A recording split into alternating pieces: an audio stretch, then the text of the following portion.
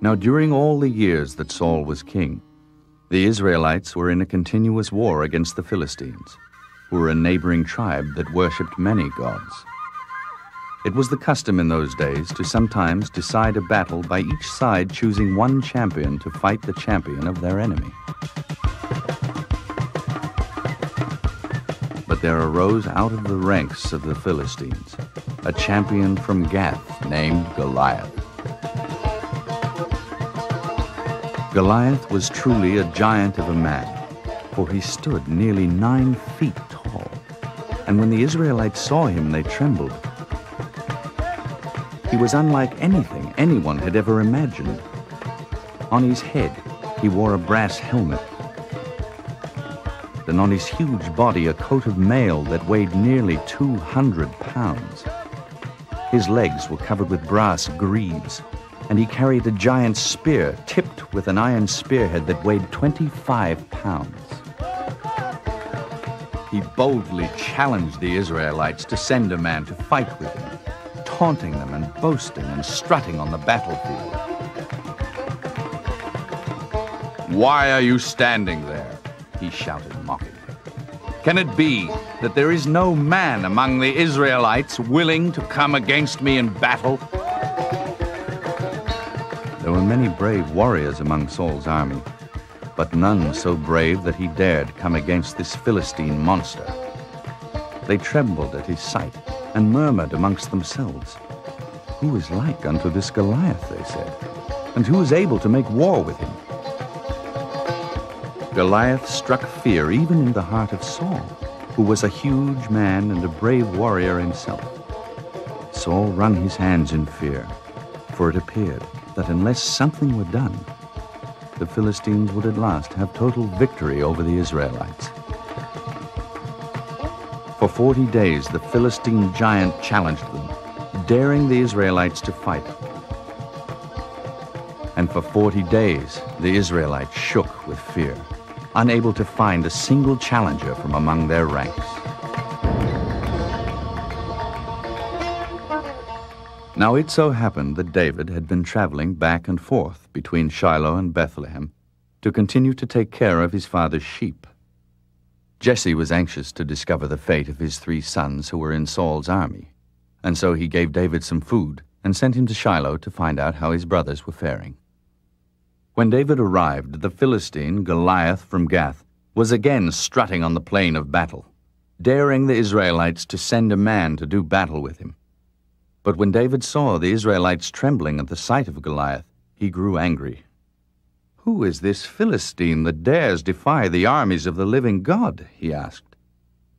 When Abinadab saw that his youngest brother was stirring up trouble, he became displeased. "What are you doing here?" he said. "You have no business among soldiers. Who is taking care of your sheep in Bethlehem?" But David persisted. "This is not right," he said. "Who is that Philistine that he dare defy the armies of the Lord God?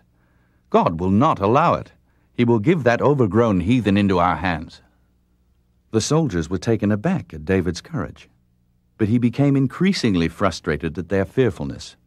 "God is faithful to his people," he said. "Surely he will deliver this puffed-up blasphemer into our hands." But none of the soldiers was quite as convinced of this as David was. One of them, hearing David's words, reported them to King Saul, who sent for David. "I know you are a servant of the Lord," Saul said, "and that you are brave and zealous for God and have great faith. But this Goliath is unlike anything anyone has ever seen."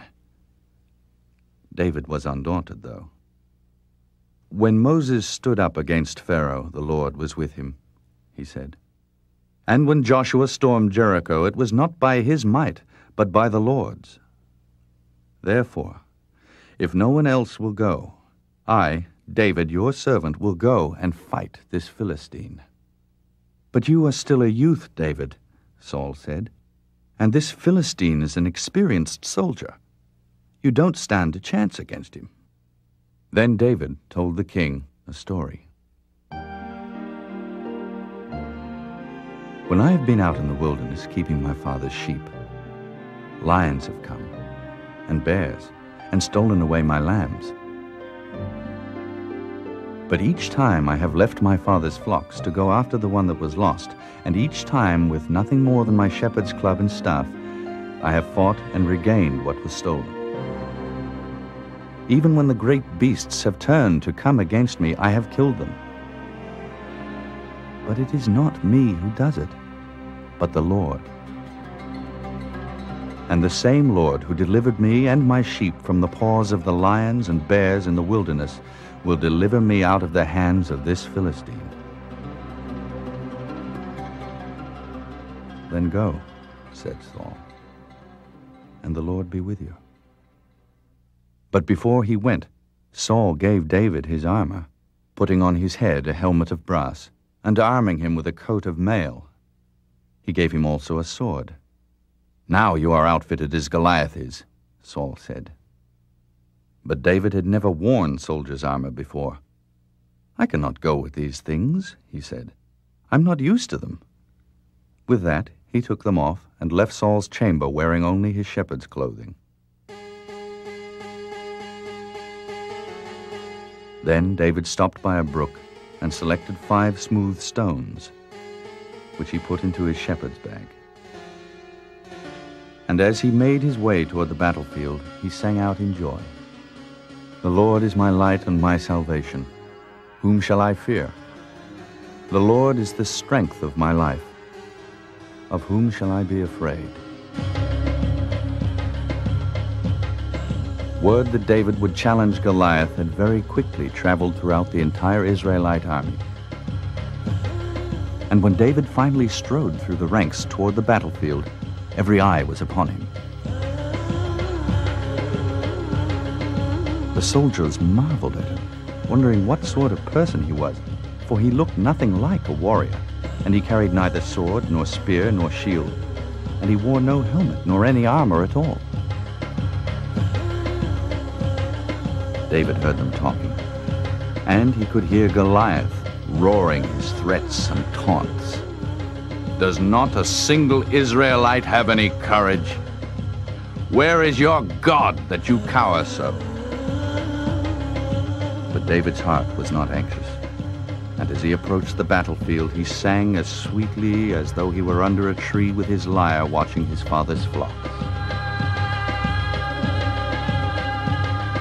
When at last he strode onto the field of battle to confront Goliath, the Philistine soldiers saw him and laughed. But Goliath did not laugh. He could not believe what his eyes saw, and he stared in amazement at this curious youth who wore no armor and carried only a shepherd's staff. "Perhaps you think I am a dog, that you should come to fight me with a stick," he roared.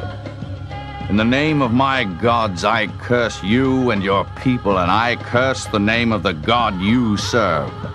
Step forward now, that I might give your flesh to the birds of the air and the beasts of the field." Hearing these words, David did not move forward or backward. He only stood where he was. "You come to me with a sword and a shield and a spear," he shouted in reply. "But I come to you in the name of the Holy One of Israel, the Most High God of heaven and earth, whom you have cursed. And it is he, not I, who will deliver you into my hands this day, so that everyone will know that there is a God in Israel." Goliath burned on hearing these words, but David continued, "The Lord does not need a sword as you do, or a spear as you do, or a shield as you do, because the battle belongs to him, and him alone." Goliath could hear no more of this. He came across the field toward David, and the air was rent with the clanking sound of his heavy armor. But David was not frightened.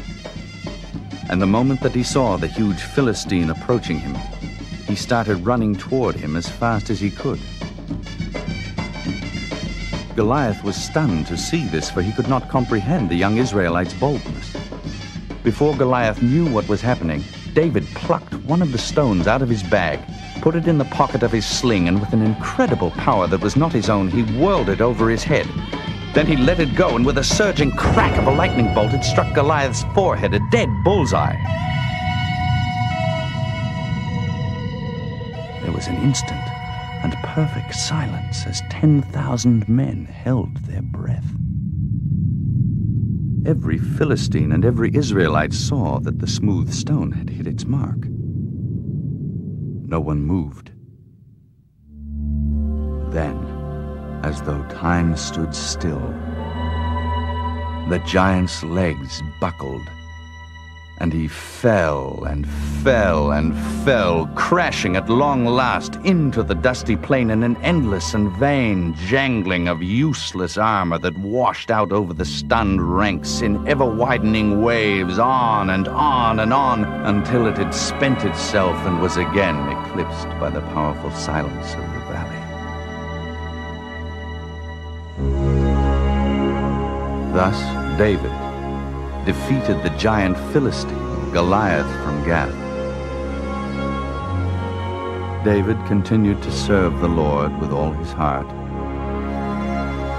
And in God's time, just as it had been ordained so many years before on the day that Samuel anointed him, David became a great king over the nation of Israel. He brought them great victories and reigned over them for many years. And in all his ways, great and small, he acknowledged the Lord his God, the Holy One of Israel.